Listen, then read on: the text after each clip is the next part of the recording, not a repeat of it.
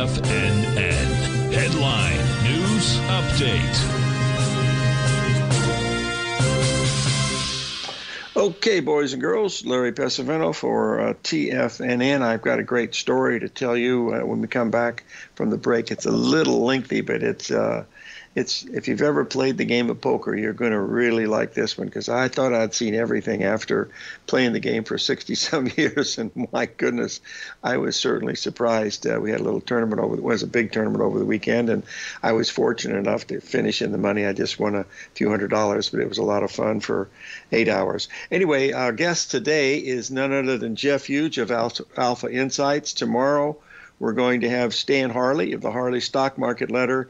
And then on Wednesday, we got Mr. Joe DiNapoli will be coming in from Florida as our guest. Thursday and Friday are still up in the air, but we're having some plans maybe to get Peter Elides in if he's back from his vacation in Europe.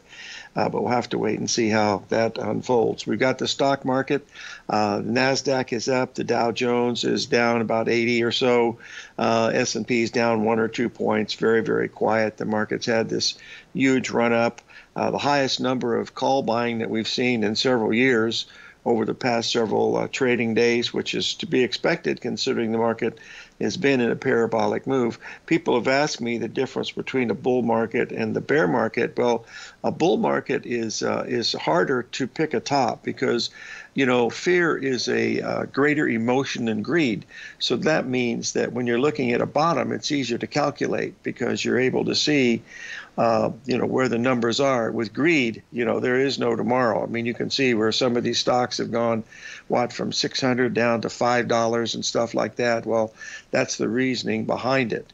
One of the things I'm going to be chatting about here when we come up here is this cycle that we have. We have this giant full moon over the desert here, just absolutely incredible. It was so bright last night, you could have driven your car without lights. That's how bright it was here in the desert. Of course, we're up about 3,000 feet, and then the mountains behind me are about 8,000 feet. So it really accentuates the glow of the moon, and it is really a spectacular sight these days. So that's what we're watching here today. We want to be talking about some of the markets that we're looking at.